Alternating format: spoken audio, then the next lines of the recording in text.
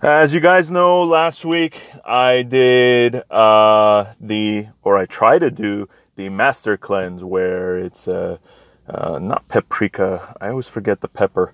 Anyway, it's water with lemon and honey and some spice. Very spicy water.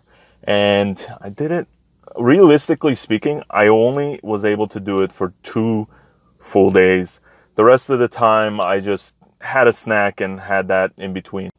This week, I'm going to try my hands on intermittent fasting. I'm not going to have breakfast other than black coffee. If I could go to the gym, I'm going to go to the gym. I just came back from the gym.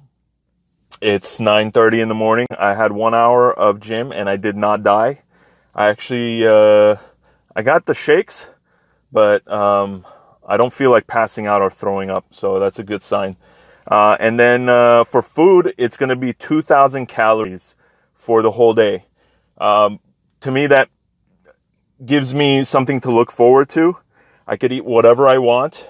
Obviously, I'm going to keep it healthy. I'm not going to have 2 bags of chips and call it 2,000 calories for the day and end it at that. But yeah, so we're going to do intermittent fasting. I'm not going to have any food until I've been up since about 7. So I'm probably going to eat at around 11:30. See ya.